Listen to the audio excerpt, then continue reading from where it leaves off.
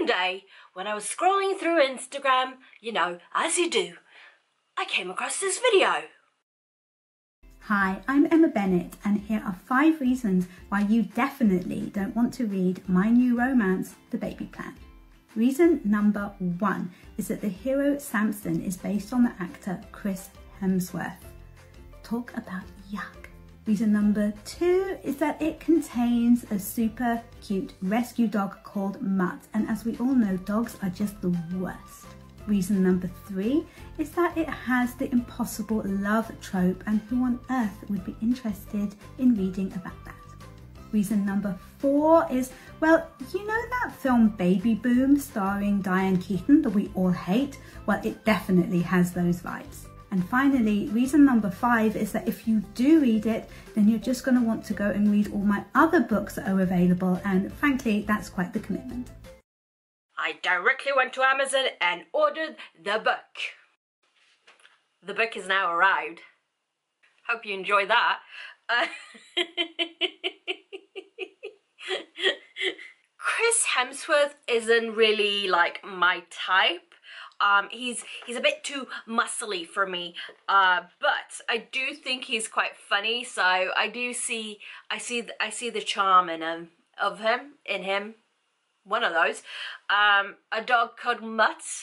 Are you joking? That's adorable. And the impossible love trope just intrigues me. So you got me.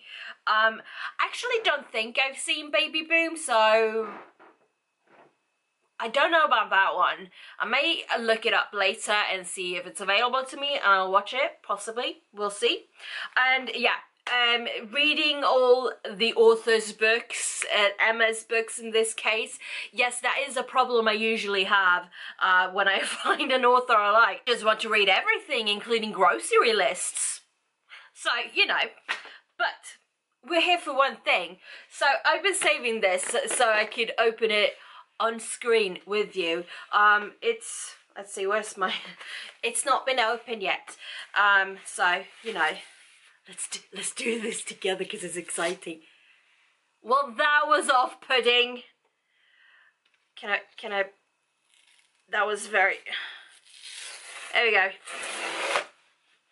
There we go. Ooh. It's a small one. What am I doing? Oh, I like it. It's a tiny one. I like a tiny one. Not a tiny one, but it's a short one. Let's see, how many pages are there? 161 pages. That's nothing. Emma, you tease you. You tease. Okay, let's read the blurb together, shall we? So, sometimes life doesn't go exactly to plan. Very true.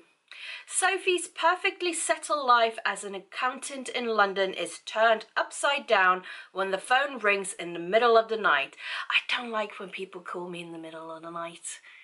An earth-shattering revelation leaves Sophie as sole carer for her 8-month-old niece Alana, who she never knew existed.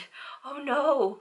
With just one look at this tiny beautiful baby, she falls in love. Well, that's gonna be a cute one then.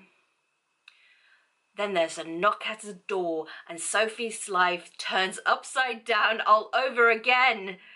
What? Standing outside is possibly the best looking man she's ever seen. I like it. Tall, tanned and blonde, he's like the star on...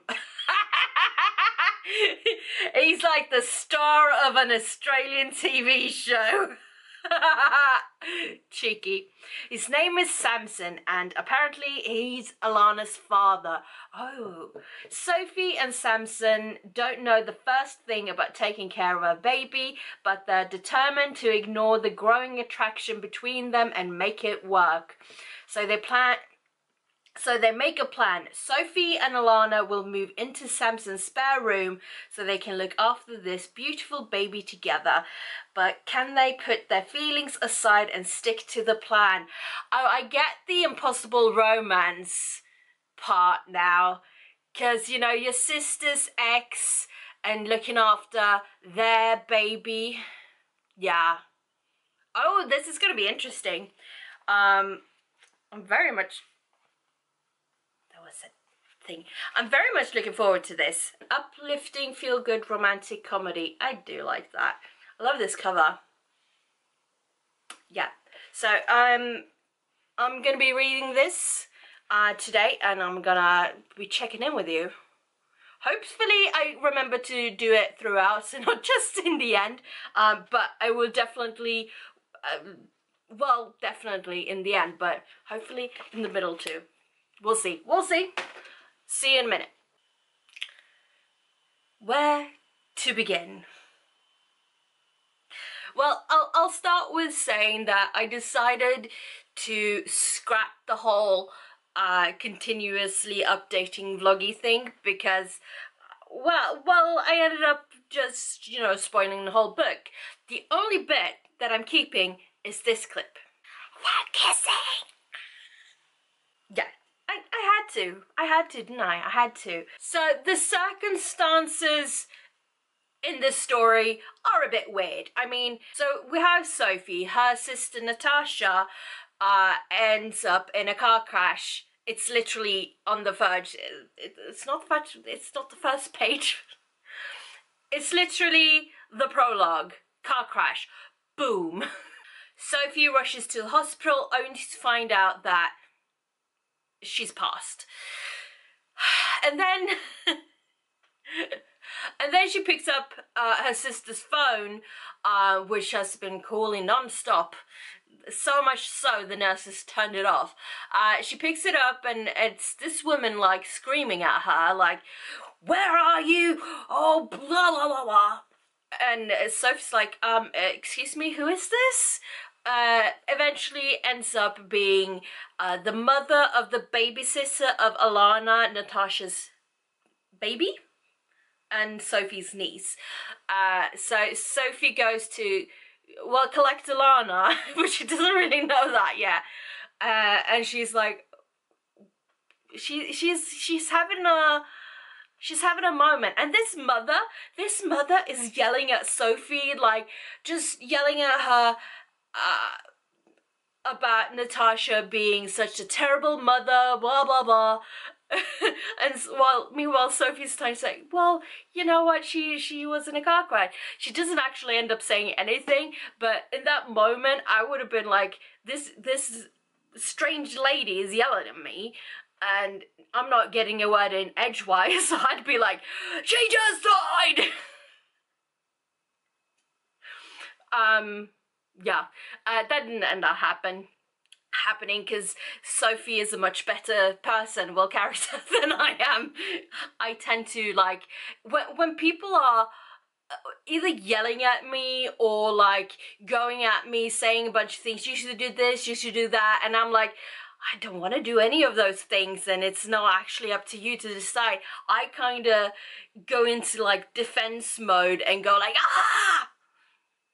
But that's me, and not a lot of people actually know that, so when it's happened, they're like, you're such a weirdo. Yes, I am a weirdo, but that's not exactly why, that's just my mental health. Anyway, that's not what this book is about. Baby plan.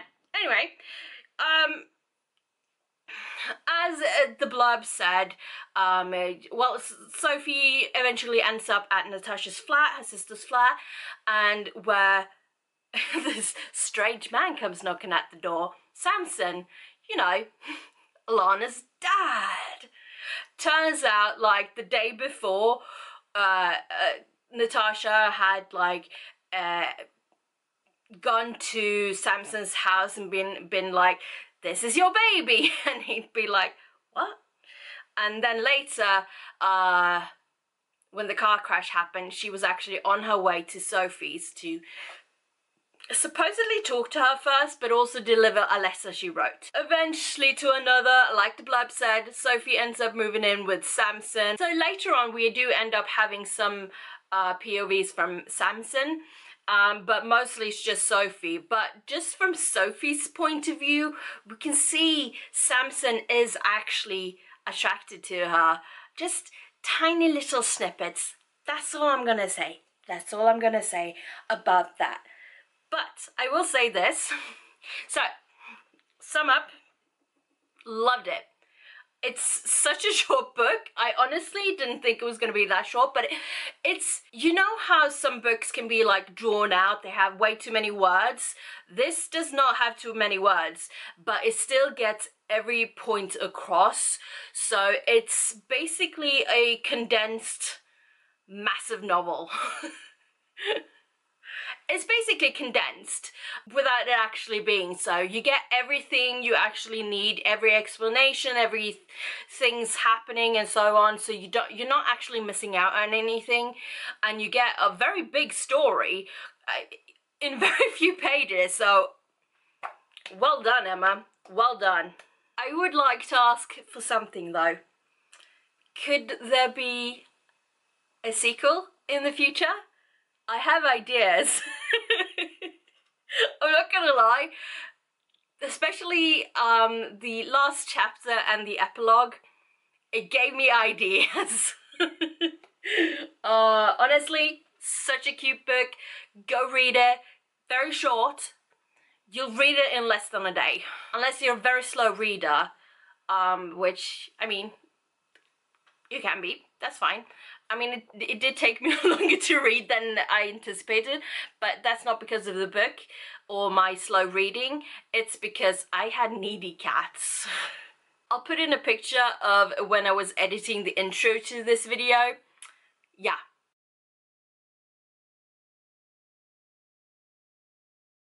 Yeah, I have needy cats. I have needy cats. Anyway, that's it for this video. Go read. Yeah. You like a rom-com? Go do it. Get sucked in from the reverse psychology of the real Emma did? Yeah. Go do it. Anyway, thank you so much for watching. I shall see you all next time. Until then, take care. Oh, bye-bye.